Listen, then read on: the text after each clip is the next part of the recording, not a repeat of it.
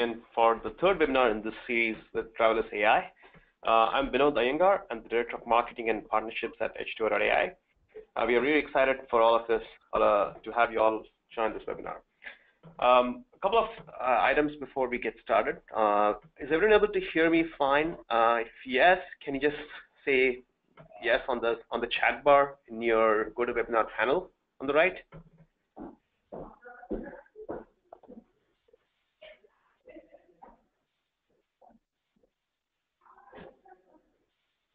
Let's see if anyone is able to hear.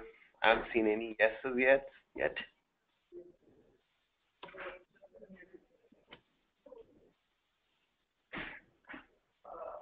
The questions maybe? Yes.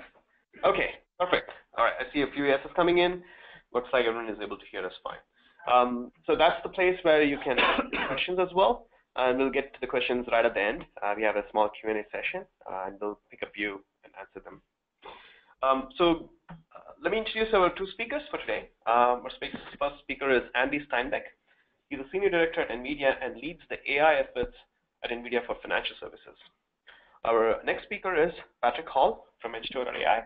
He's the Director of Data Science, and he leads efforts around machine learning interpretability. So with that saying, let's go to the next slide, Patrick. Next slide, please. So let's look at the agenda quickly. We're going to walk through sort of the motivation for interpretability. Why do we need machine learning interpretability? And while we do that, we'll also look at an introduction towards Driverless AI for folks who might not have seen this before. And then we'll jump right ahead into the different techniques for interpretability followed by a live demo. Without further ado, I'm going to hand it over to Andy Steinbach. Thanks, Vinod. Patrick, next slide. So I want to start with a typical enterprise machine learning workflow. So you see on the left here one of the classic pain points that deals with the integration, assembly, and cleaning of data. But on the right is another set of pain points associated with the drive to build and the quest for more higher performance models recently. And so that involves things like doing feature engineering on the modeling table, using more complex models like gradient boosted trees, and then even doing things like ensembling and stacking of models. And so to get high performance models, it requires a cycle of building many models, often hundreds or even thousands of models, and processes like feature engineering can be very slow. So you end up with a whole series of models to both evaluate for performance and to understand. And so one of the great things that H2O has done, and that we're very proud to be working with H2O at NVIDIA, is they've packaged this set of performance enhancements into a solution called Driverless AI that runs on a multi-GPU server. And Patrick, if you go to the next slide.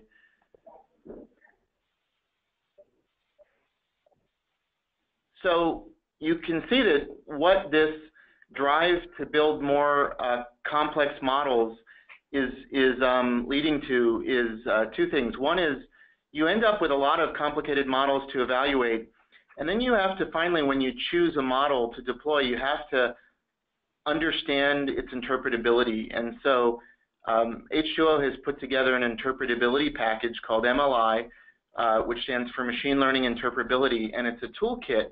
And that's the main focus of the webinar today. The other thing that the drive to model complexity is leading to is the need to build a lot of models, and that drives the need for GPUs that have thousands of cores on a single chip instead of just a few cores. And so if you go to the next slide, Patrick, and start the movie, this is just a demonstration of some of the GPU-enabled machine learning algorithms that H2O has built. And what you'll see here is a demo of a generalized linear model, and this is on a US Census data set, and its target is predicting income. And so what you see is that in real time, this is running on an NVIDIA DGX1, which is an 8 GPU server compared to a dual socket Xenon server. And the GPU server has already built 1,500 models in the time that the CPU hasn't even built one model. And so This gives you a sense of the performance boost that GPUs can give. In the end here, the GPU 8 GPU box will build something like 3,200 models before the dual socket Xenon even builds its first model. So we just wanted to show that the synergy between the ability to build thousands of models quickly and H2O's new driverless AI solution are really driving the limits of machine learning performance. So with that, Patrick, you can go to the next slide, and I'll pass it over to you to talk about interpretability of machine learning models. Yeah, awesome. Thanks, Andy. So yeah, and I'm just going to piggyback off that last point that you made. I'm really happy to see H2O porting algos like linear models, GBMs, trees over to the GPU, because from a machine learning interpretability perspective, that's what we need. We need to be able to build a lot of linear models quickly, and you'll see why later on. But to get started with the demo, so just for a little bit of setup, the way we're going to do this today, I'm going to explain the data set we're going to use. Some of you have probably used it before. Then we're going to do this kind of like a kitchen show, like a cooking show. We're going to, you're going to see us set the model up, and then we're going to use a pre-baked model that I ran for about 20 minutes this morning. So we don't want to waste time explaining that we could be explaining techniques. So here is the description of the data set that we're going to be using. So it's the credit card default data set from Kaggle. And the target is whether someone defaulted on their credit card payment in the next month. And the inputs that we're using to make this prediction are their credit limit, and NT dollars means new Taiwanese dollars. So this is a data set from Taiwan. Then we're using what will hopefully be very straightforward things, whether the person was male or female, their education, marital status, age, and then there's these sets of variables that we probably need to explain just a little bit. So their pay, bill amount, and pay amount, and then they're followed by a number. And what that number means is from 1 month back from the current month. So pay 0 was a payment received in the current month, whereas pay 2 was a payment received 2 months ago. Same thing for bill amount 1, bill amount 2, pay amount 1, pay amount 2. Okay, so let's switch over to the demo. We're going to get a model started. This is just kind of a placeholder slide. Give me one moment. Switch over to the software. Okay, so this is the home screen of H2O Driverless AI. And what I've done before you guys were on the webinar is I've loaded a data set, and like I said, I kind of pre-baked the model that we're going to be showing off later. So I'm going to start this process going from the home screen so the audience has a feel for what it's like to use this software. So, and again, I've already loaded a data set, and that's the data set we're going to use. But I'm going to click on New Experiment. Okay, so Driverless AI, you know, it's always blinking, telling me what to do next. It wants me to select or import a data set. Okay, I'll do that. I'm going to take credit card data like we talked about. Select a target column. Okay, so we talked about default payment next month being what we're trying to predict. All right, and I'm going to actually do one more little thing. I'm going to drop the row ID column because we don't want to use that in the model. Okay, now I essentially have 3 tuning parameters here, and this is meant to be very, very approachable. So I want to build an accurate model, so I'm going to turn accuracy up almost all the way to the top, to 9. Like I said, I'm going to let this model run a little bit longer, so I'm going to turn this up to a 6. And then just to give ourselves a challenge, since the focus of today is interpretability, I'm going to turn down the interpretability bar to make this model even a little bit harder to interpret, but you'll see we're still going to be able to get some really good information out of it. I'm going to set a random seed. I'm going to choose log loss. I think automatically it would do AUC. And now I'm going to launch the experiment. And again, you can see some things here about the data set. 24,000 rows, some target profiling. But let's go ahead and launch the experiment. All right. So now H2O Driverless AI is getting ready to start building a model. And as Andy pointed out, we do both feature engineering and model building. And the complexity of that process is controlled by these knobs up here, which I discussed earlier. So what's going on right now is some preliminary checks are going on to decide what CPU resources should be allocated for and what GPU resources should be allocated for. And once the process gets started, we'll see all kinds of features getting made, and we'll see models getting built on those features. And so we're probably going to do about, as this process goes on, we're probably going to do about 200 iterations of feature selection, feature engineering, model building. So the final model you're going to see when we discuss the interpretability, when we try to interpret the model, is going to be about 200 rounds of feature engineering and model building, and the final model will be built on that last best selected feature set. And you can see here the GPU usage. So this is a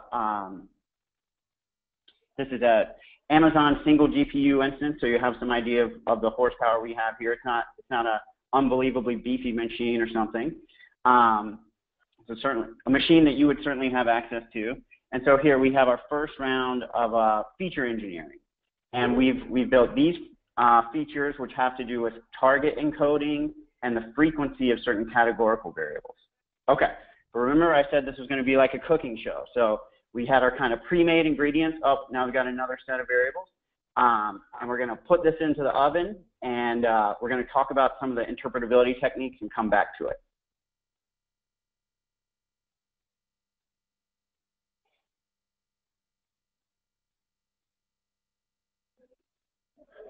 Okay, so the first thing we need to talk about is machine learning interpretability is a little bit of a mindset change from interpreting linear models. And I think the biggest thing to keep in mind is in linear models, we're oftentimes building an approximate model, but we learn in high school or college, you know, in the first statistics class we take, how to interpret these models very exactly. So we all, you know, if we fit a linear model before in high school or college, we all learned to interpret it, we look at the regression coefficient, and in this case, let's say the regression coefficient is 3. We would say for a 1 unit increase in age, because the age is the x-axis, the number of purchases increases by 3 on average, right? So we have this very exact approximation. Only problem is the models themselves tend to be approximate.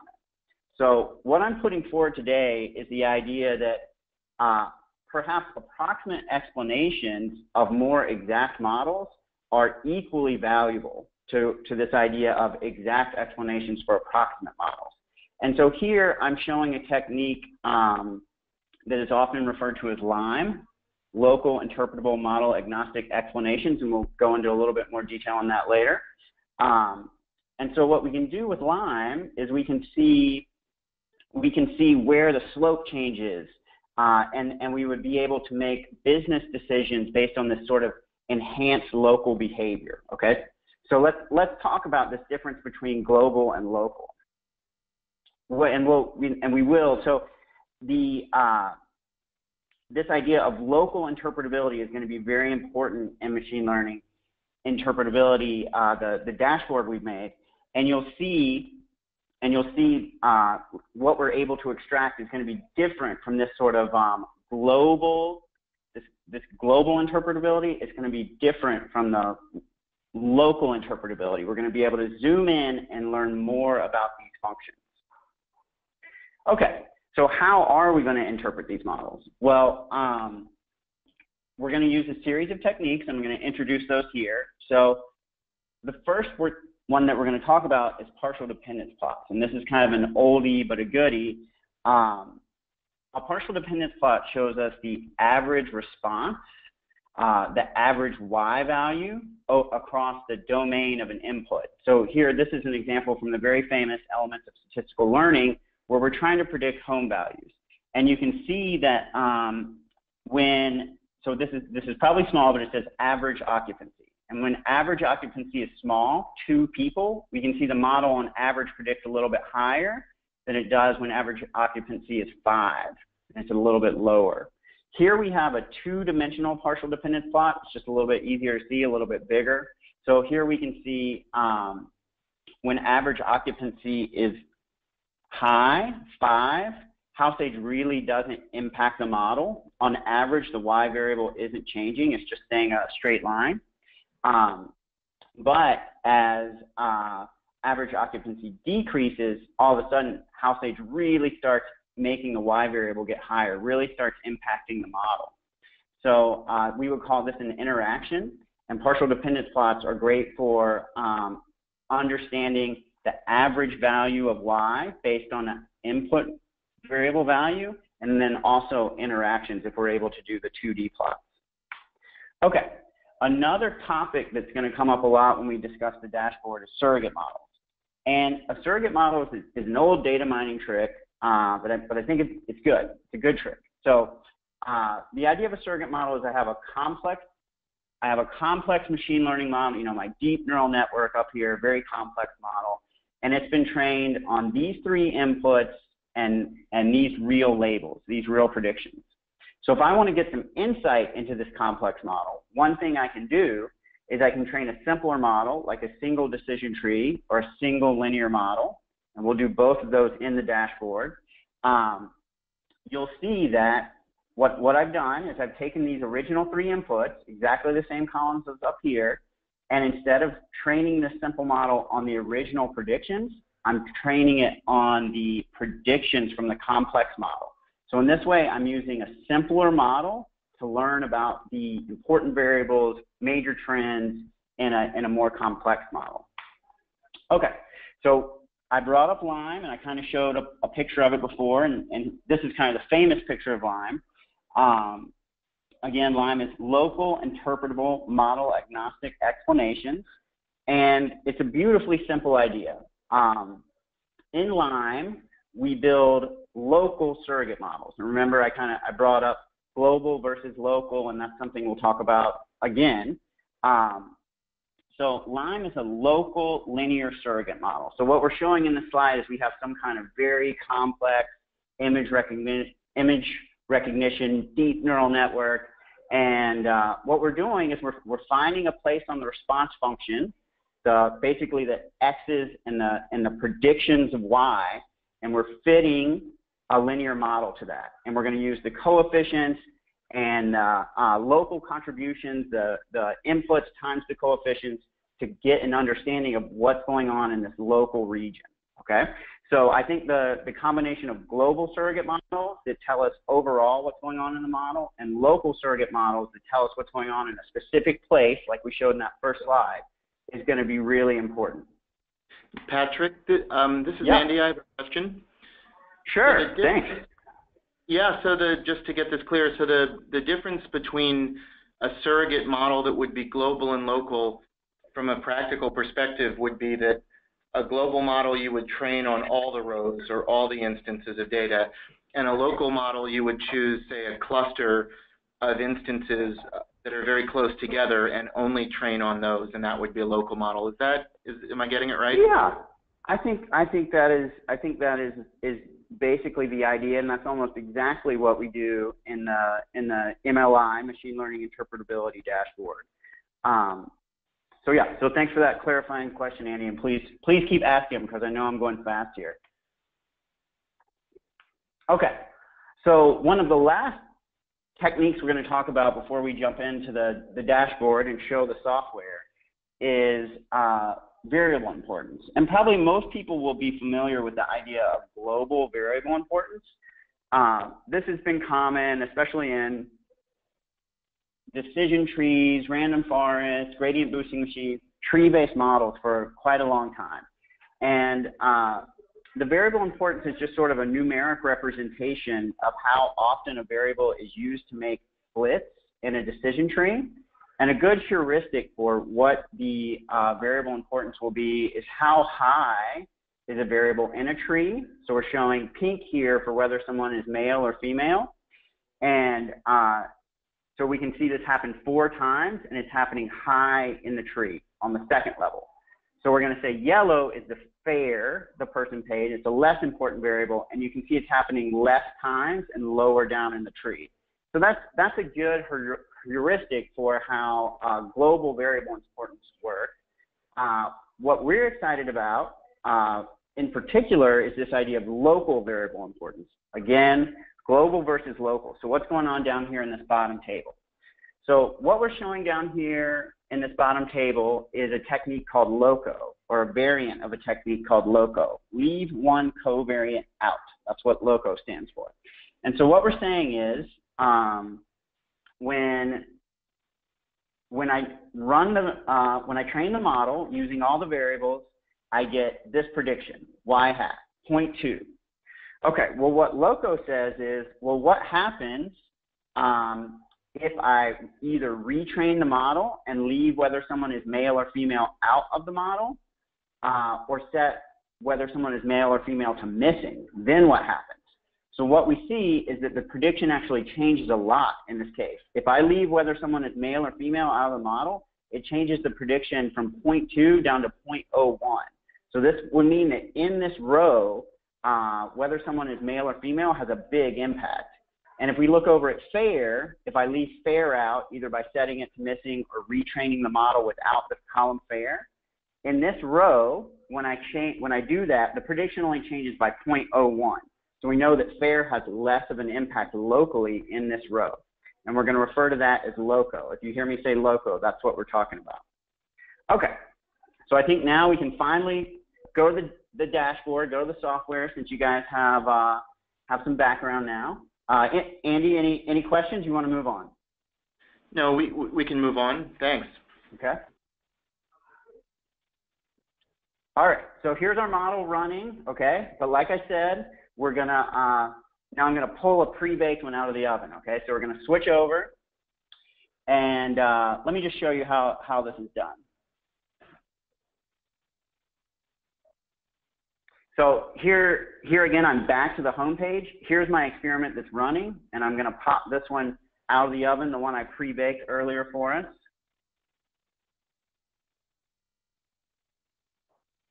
Okay, so when it's all done, when it goes through 200 iterations of feature engineering and model building, here's my list of features.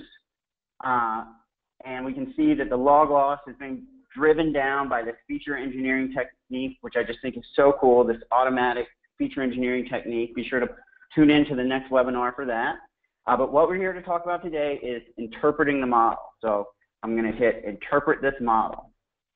And now we're going to see some of those techniques that we just talked about. So up here in the left corner, we have our LIME, our local interpretable model agnostic explanations. Here we're going to have our global and local variable importance made by GBM variable importance, and then LOCO, leave one covariant out variable importance. Down here we have our global decision tree surrogate model. And here in the bottom right, we have partial dependence. And I think partial dependence, if you're not used to it, it's a little bit easier to talk about a numeric value. Okay, so how would you use this dashboard? So we've trained this very complex black box model that should be very accurate. So what do we want to use this dashboard for?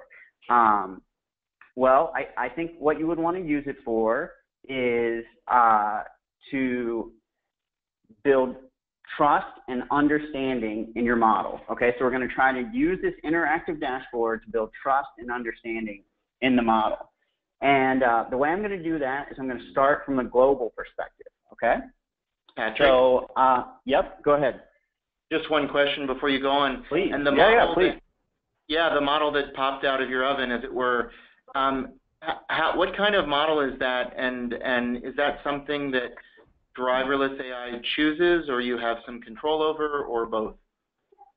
So it's a gradient boosting model, and for now, H2O AI is going to choose that for you. So right now, H2O AI is going through this process, many iterations of designing features, trying them out, and it's always trying them in a GBM, gradient boosting machine. So our final model is a gradient boosting machine on the best features from all of those iterations. Great, thanks.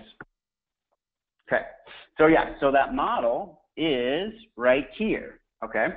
So this green line that I just highlighted, turn it off, turn it back on. Okay, so these are the predictions of the H2O AI model there that you're seeing in yellow. I probably said green before, maybe I'm a little colorblind. Looks green to me, but need to say yellow. Okay, so this thick yellow line is the predictions from that H2O AI model, and they're simply sorted. The x-axis is just a sorting. The x-axis almost has no meaning in this case. It's just the sorting, going from the lowest predictions over here up to the high on the left, going up to the highest predictions on the right. And then what you're seeing in white are the linear model predictions that we're going to use to explain this complex model. And right now we're looking at the global perspective. So this is a global linear surrogate model. Now, what I look at, I start to feel better about this model when I look at this plot, because I can see that I know I have defaults in my data set, and I know that my predictions are being able to get up there and predict them, because some of them are going up, you know, above 0.5, up even to 0.9. And if you have an imbalanced data set, you might not see this, right? And that would be one of your first clues that the model wasn't trustworthy, right? I've gotten some understanding of the model. I trust it more now because I can see my model is actually able to generate those high predicted probabilities above 0.5, even though this data set's a little bit unbalanced. So that's a good sign. Now switching down to this global decision tree surrogate model. What do we want to see here? Well, this is kind of like an overall approximate flowchart for the decision process of the complex model. So we want to check against our business expertise, which I have very little of, does this make sense to me as a user? So what do we see here? Well, we see that pay zero, remember it's high up in the tree. It's the top thing in the tree. So that means it's really important. And that makes sense because we've asked our customers. That makes sense that whether someone makes their very first, you know, their most recent payment is a very strong indicator of whether they're going to make their next payment. So we like that. That makes sense. And then we can see that these pay variables are sort of filling out the rest of the top levels of this tree along with someone's age. So I'm going to go ahead and say that I don't see anything I don't like here, and it's kind of helping me trust the model more. If we want to get a little bit more information out of this tree, what we might do is go down the path to find them. All right, so these are the people that are least likely to default. Down here, their average predicted default is about 13%, 14%. And so these are all people who have paid their first payment, their most recent payment basically on time, and their second most recent payment basically on time, and their third most recent payment on time. Okay, so that makes sense. Going down here to find the most likely people to pay off, they're all people who have been paying their bills. All right, so the opposite. What if we go down here and find the least likely people to pay off their bill? So who are these? Well, these are people who were late on their most recent payment. And this tooltip is coming up, so I'm seeing which categories went down this branch of the tree. I hope that's clear. I'm sorry. Again, their third most recent payment, several months delayed. And finally, their fifth most recent payment, several months delayed. Okay?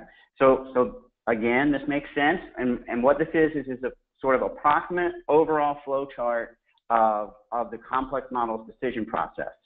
Another thing I like is when I see the important variables in the overall global surrogate model matching to the important variables from the H2O AI GBM. So we see pay 0, pay 0, pay 3, pay 3, pay 2, pay 2. So it doesn't have to match completely, but it's a good sign when there's a good amount of overlap. So I'm seeing that. I'm feeling good about the model. And now let's look at partial dependence. And sorry, I have to move my little go to webinar console so I can see it. All right. So partial dependence, does this make sense? Well, remember, this is on average the prediction for a value of y, for a value of an x variable. And in this case, our x variable is limit balance. So we can see here that people who had about a 10,000 Taiwanese dollar limit balance, those were people were slightly more likely to default than people way out here who had a million Taiwanese dollar balance. Okay, so this makes sense because we know limits on balances are a way that creditors sort of factor in risk. So this should be this way. So this makes sense. People with lower balances more likely to default. People with higher balances less likely to default. So right now I'm saying from a global perspective, this model looks pretty good. But all of these things would have been available to you before. So now we got to get into what's novel, what's really cool here. And so that is the ability to zoom in locally and understand the decisions that the model made for one single point. So let's do that. And I think if I was a business analyst, the first thing I would be interested in is who are these people up here? Who are these people who are very likely to default? And according to the model. And so you can see every time I hover over a point, I'm getting some values on the screen. What are those values? Well, let's just pick one. Okay. So now when I click on it, I zoom in. And I've zoomed into the local region. So now in that top left panel, you're seeing the local linear surrogate model. And like Andy said, the way we're doing this is that it's in a cluster in the input. So it's a cluster around this person, and we're building a local linear model there. And what are these numbers that are flashing up? Well, so I'm saying our K-Lime, that's our local linear model, because we built K of them. We built K local linear models, and this model predicts about 0.8, and then the H2O model predicts about 0.79. Well, the 0.81, 0.79. So these are in fairly good accordance, and that's a good sign. That means the information that we extract from this local linear model is going to be very representative of what happened with the person. So what are these numbers underneath? Well, these are reason codes, and this is a term that we're borrowing from credit scoring. And what we're saying here is in this row for this person, pay 0 moved them up towards defaulting by 0.245 probability points according to the local linear model. And we see that almost everything, their value for pay 5, their value for pay 6, their value for pay 2, they all move them up towards defaulting. And we can tell you approximately by how much. We can tell you pay 0 is positive and more important than pay 5, which is also positive and more important than pay 6. The only thing that pushes them down away towards defaulting is their value for pay 3. Now, remember, I said these are approximate explanations, and they are approximate. So what would make me feel better about this? You know, what would make me feel confident going to my boss? Well, I'll tell you. So I also see over there on the right, the top right, that pay 0 is important locally. The local variable importance, which incorporates nonlinearity and interactions, is also saying, hey, pay 0, super important. What else is it telling me? Pay 5 and pay 6 are very important, okay? So now I would go to my boss. I feel like I would be confident enough going to my boss and saying, even though I have this really complex black box machine learning model, I can tell you the reasons this person defaulted or the reasons we shouldn't give this person a credit card in the future are because of their values for pay 0, their values for pay 5, and their values for pay 6. And we want to make this even easier on the user. So we just spell it out in plain English. Okay? So we're going to write it out for you. And these will match those values that we just saw in the dashboard. So their value for pay 0, because it was 2 months delayed, that increased their likelihood of defaulting by 24%. Pay 2, 2 months delayed, that increased their likelihood of defaulting by 3%. So and we were saying pay 5 and pay 6 were also very important, and you can see they have a little bit higher, they move them up a little bit higher.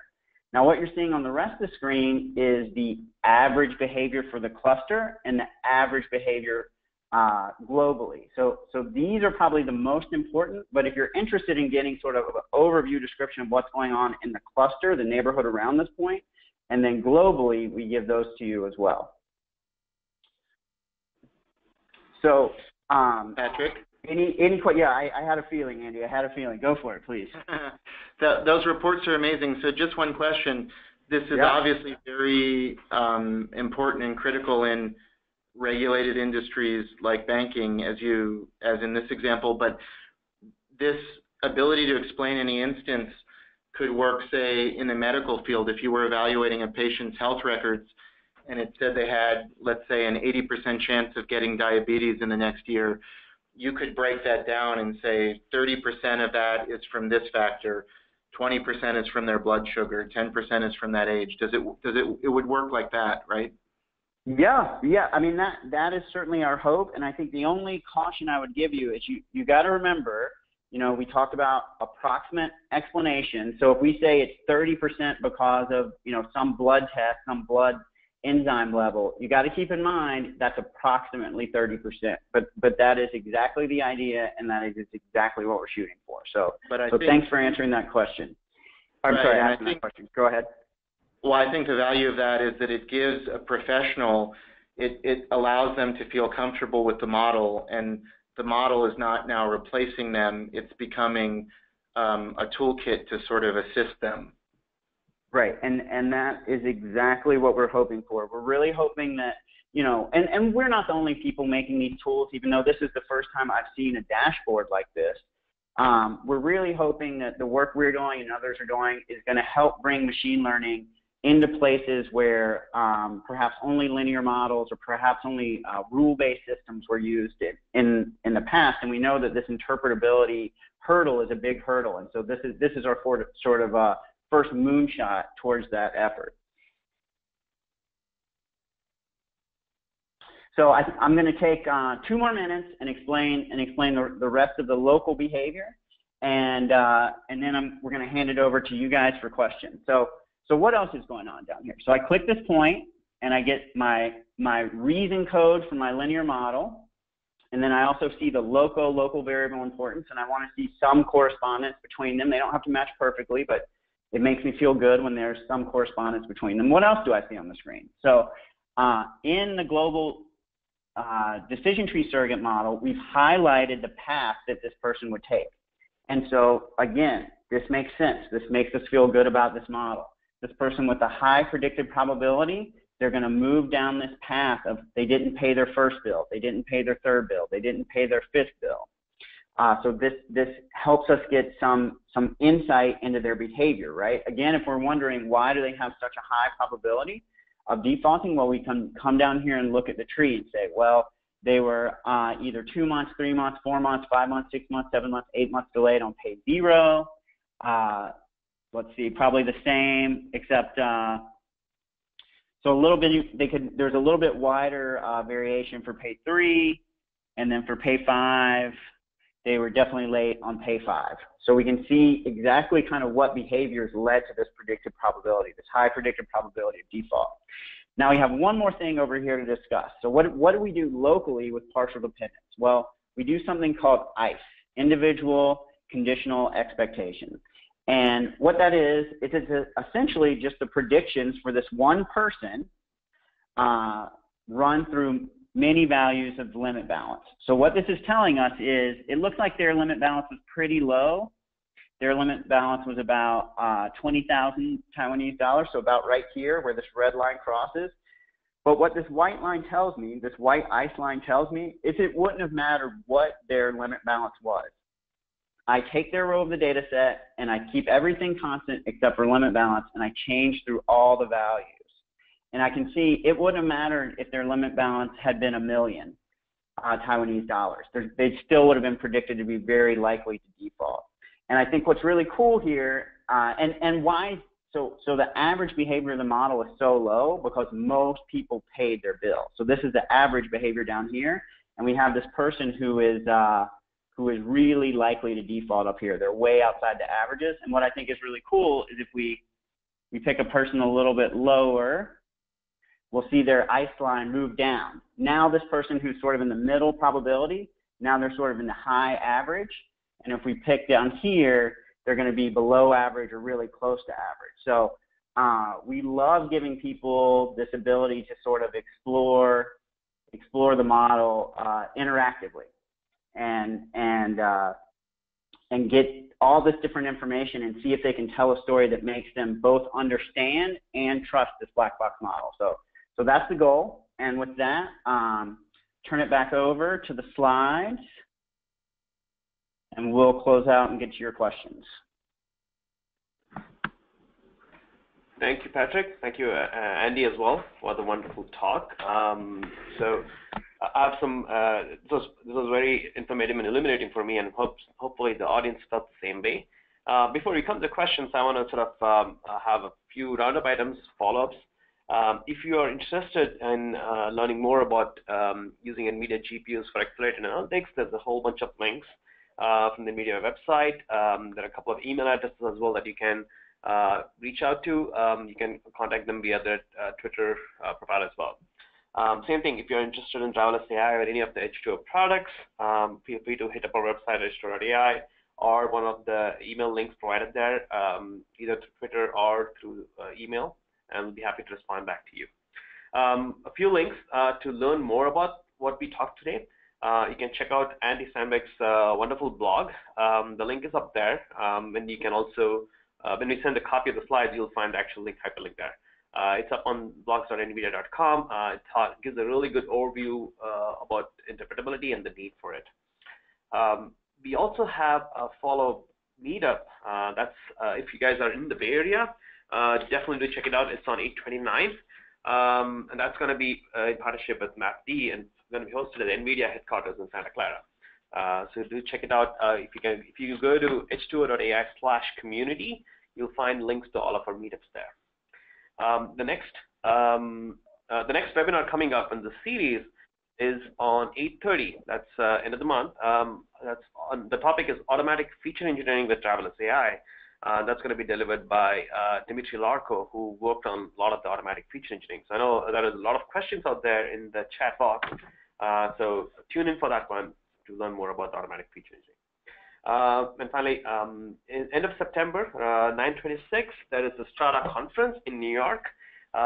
Both H2O and NVIDIA are going to have a booth there, and we'll be showing off all of the software and the hardware components out there. So you can check out Driverless AI, get a hands-on demo if you would like at our booth.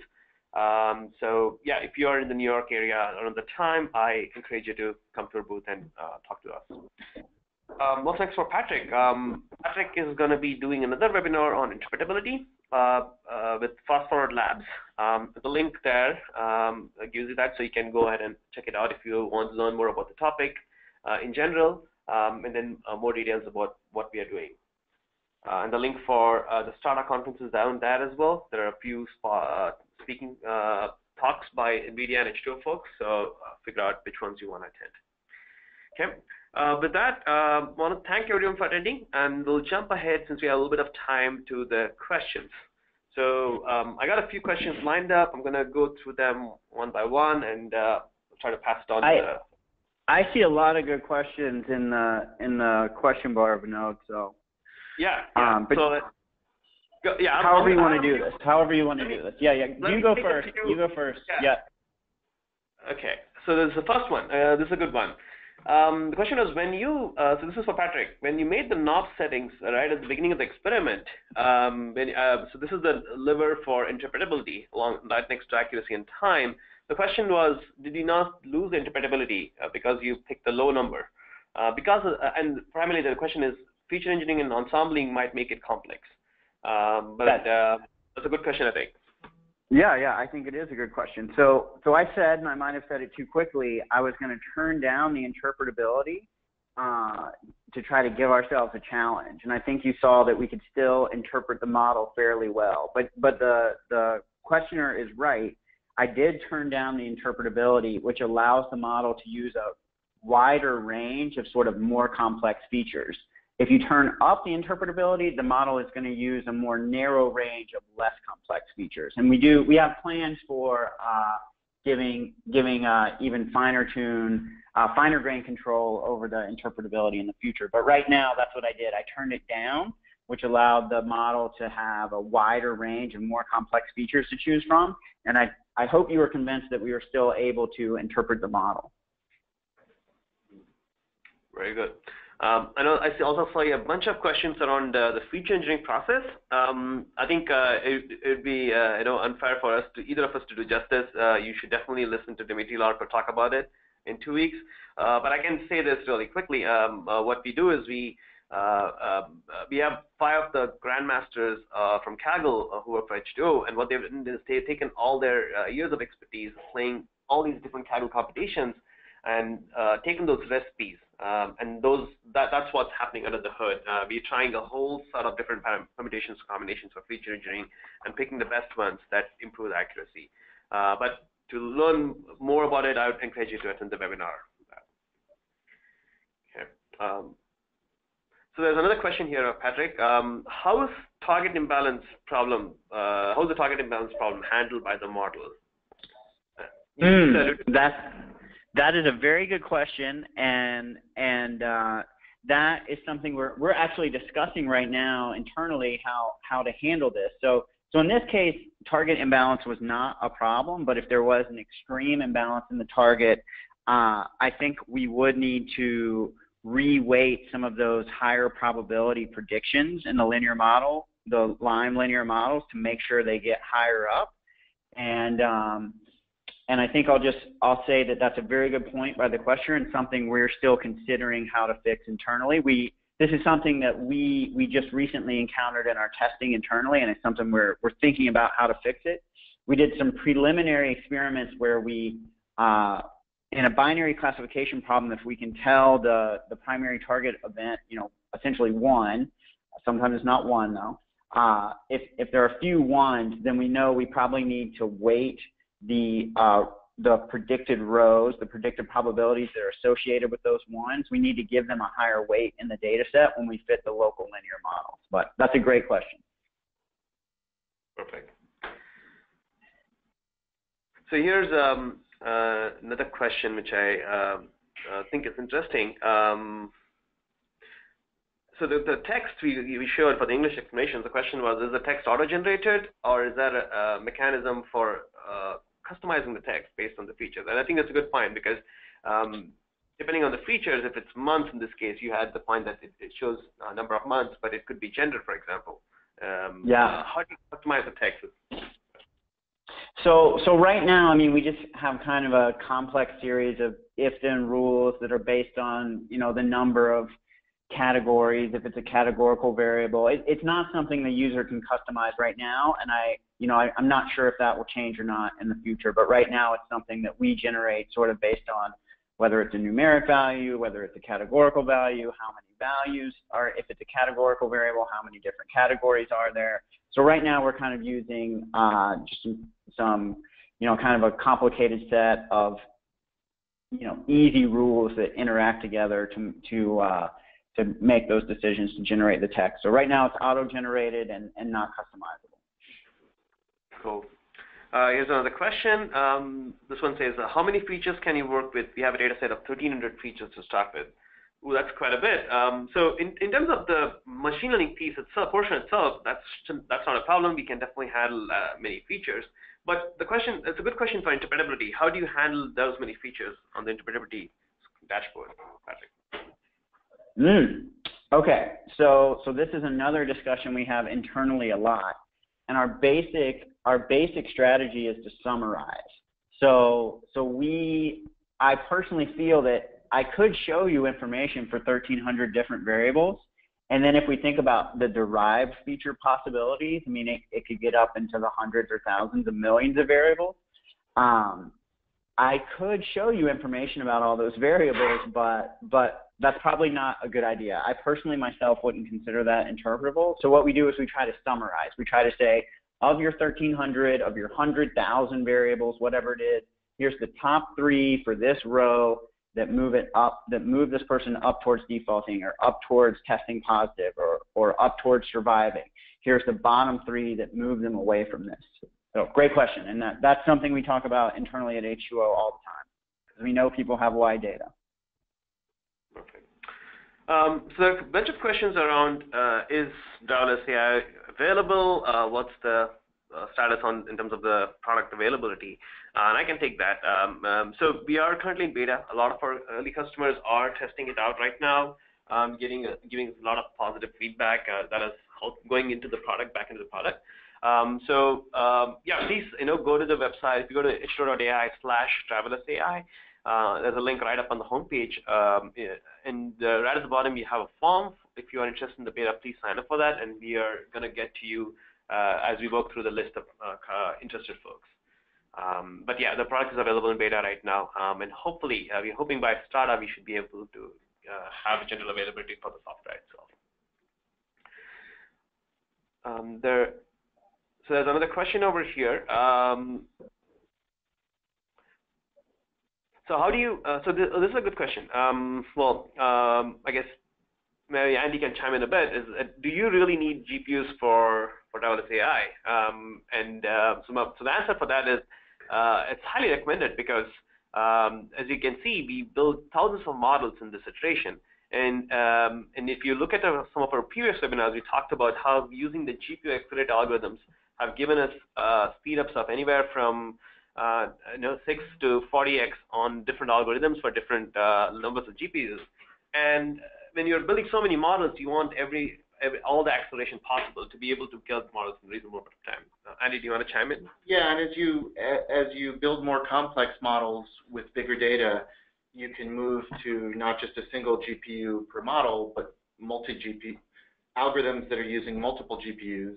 And so then you can really get into training times where training each model takes a significant amount of time, and then training thousands of models to understand which features are best, which model combinations are best. You have so many permutations that you can get into training times that are days or weeks or conceivably even months.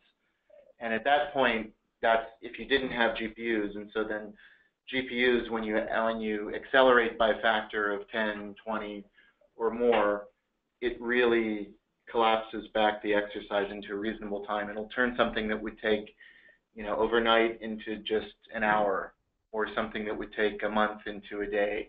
So that's really a significant factor, we think. Yeah, it's not just getting the insights, but it's also getting the insights in time. I mean, I think that time to insights has become very critical for enterprises.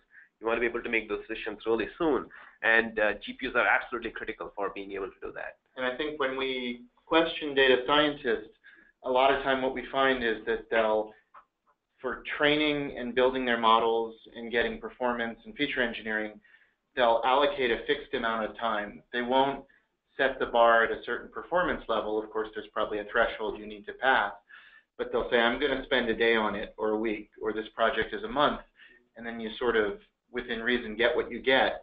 So the idea is that if you can accelerate the process of trying many more combinations in a smart way, you're going to get much more high performance results in the same time, or conversely, you can get results like what you're used to much faster, and you can crank through many more problems. You can sort of spend the compute power either way. Thank you, Andy. Patrick, a question for you. Are you able to optimize or choose different loss functions? And if so, how do you pick the best one automatically? So we're able to choose between different loss metrics. I think you may have seen on the beginning screen, and maybe if I go back, you can see that we can choose between different loss metrics. So R squared, AUC, RMSE, MSE, MAE, and log loss. And then I think the loss function is going to be associated with the type of problem it is, whether it's binary classification, multinomial classification or regression in the actual GBM, and that is not. I'm not qualified to answer that question if clicking on these things actually changes that, or if that just or if that just changes the way that we're presenting the error. I'm not sure about that. That's a good question. Yeah, but I believe saw a couple questions. Go ahead. No, so, I think you have to select it ahead of time before you start the experiment. Once you start the experiment, it just shows you what was picked. If you don't pick anything, it'll show you which one it picked automatically. But you can't change it after you're done the experiment. Yeah, and I'm not sure if this changes the actual loss function, or if it just changes what's reported. But that's a good question. I think we have time for maybe one or two last questions. Can I pick a couple? Yeah. Can I try to address a couple I'm seeing? So basically, is that okay? Yeah, go for it. Okay. So basically, I'm seeing a lot of questions that I think are very good questions about, hey, what do we do if the linear model isn't a good fit, like maybe over here, okay? And I want to go back for this point. The linear model isn't such a good fit for the very complex H2O AI model. And I think the reason codes probably in this case, I think in many of these cases, the reason codes would still be somewhat accurate, and we do give you a measure of how accurate they are based on the distance from the point to the line. But in this case, for something that's really an outlier, I would fall back to my nonlinear loco-derived variable importances. And that's why we provide two different perspectives. We want to provide this linear perspective that doesn't consider interactions, and we want to provide this nonlinear perspective that does consider interactions. So when the linear model struggles to get very close, we want you to fall back to these nonlinear local variable importances. So that was a very good question. And then let's see. I think there were some other questions. If we have time for one more and you see one first, Vinod, I just kind of saw a lot along those lines. Yeah. Well, I think there are a bunch of questions around the product itself. Is it regarding whether Driverless AI is open source or closed source, and whether interpretability, machine learning interpretability is available separately. So to answer that question, Driverless AI is an enterprise license software product, so you do need an enterprise license for running it. And machine learning interpretability is going to be a part of Driverless AI at this point. So if you buy Driverless AI, you get that along with it. Okay. Well, this was really fun. Thanks, I think that's Andy. all we have Thanks, time Vinod. Thank you, Patrick, for the wonderful talk. Thank you, Andy, for joining us today. Just for the folks in the audience, we'll send you a copy of the slides, as I mentioned earlier, and we'll try to answer some of the questions that have been asked, and hopefully we can satisfy all the questions in the meantime. Okay. Thank you, everyone.